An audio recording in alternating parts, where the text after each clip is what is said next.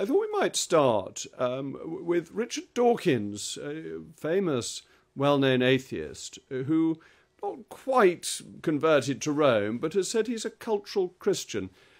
Do you think that's a good thing, to have people who look at the history of the nation they live in and realise that Christianity has been fundamental to how it has developed, and accept that as a basis for the morality and the legal system of the nation, even if they don't believe in God?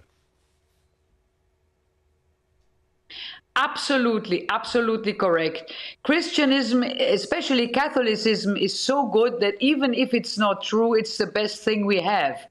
That's why Europe is so loved by the whole world, because everything that Europe was created in Europe is so attractive to the whole world because it has Christian roots. And we should be very proud of that.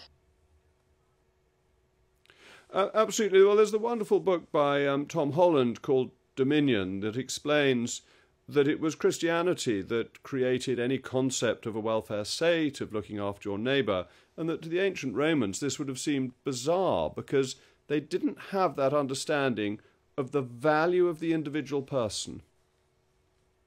Absolutely correct. And that's why Europe is so attractive, because we have this extremely good social system. We look after the poor, we look after the sick, we look after the weak. That's only because of the religion. We have the most beautiful castles, the most beautiful cathedrals and churches, because we have built and created the whole architecture. The whole zeitgeist was for hundreds and hundreds of years only to please God and to do things that are pleasing to God. And this has founded itself in the mentality of the European people.